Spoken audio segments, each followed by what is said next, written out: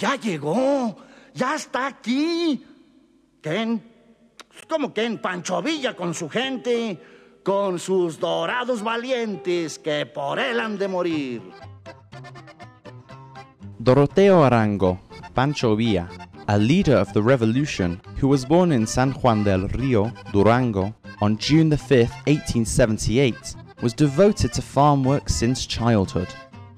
From an early age, he was the head of his family due to the loss of his parents. Therefore, when his sister was attacked by one of the owners of the hacienda which he worked for, he had to stand up for her.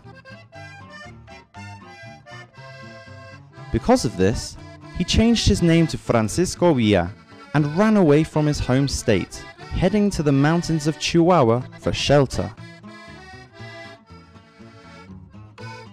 It wasn't until November 20th, when the Maderista revolution started, that Villa joined it to support Madero in the north zone of Durango and the south part of Chihuahua in a restless fight for this land.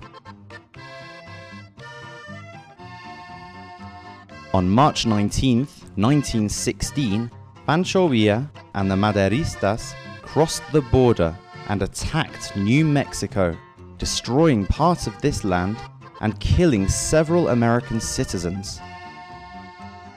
Afterwards, an armed group under the command of General John Joseph Pershing tried to catch our great revolutionary leader, but was unsuccessful.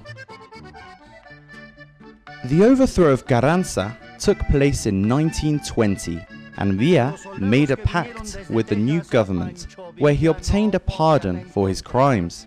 He then retired to a ranch near Parral, Chihuahua, where he was murdered on July 20th, 1923. And that was how our great Pancho Villa's life ended. This is Durango, the heart of Mexico.